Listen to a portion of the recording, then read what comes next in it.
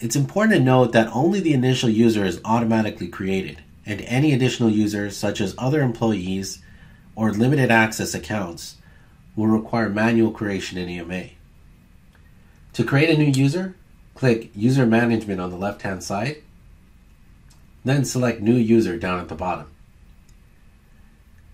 Here you'll be prompted to enter in the first and last name for the user,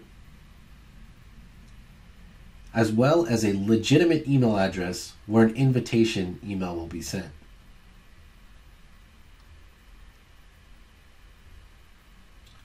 You'll also have to define the access rights for this particular user.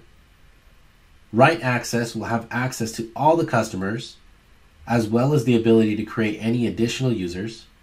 Read access will have access to all the customers, and also have the ability to designate write access for only certain customers, and no access will have access to no customers and only specific access to certain customers you designate.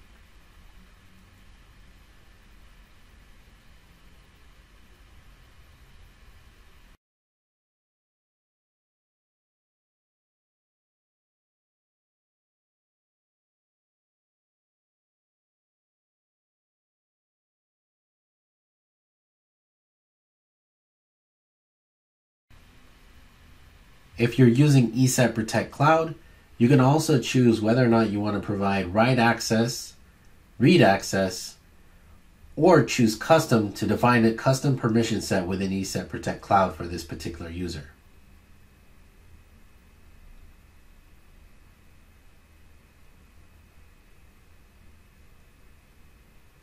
Once selected to create the user will receive an invitation email, which they'll have to click on the link within 48 hours in order to fully activate the account.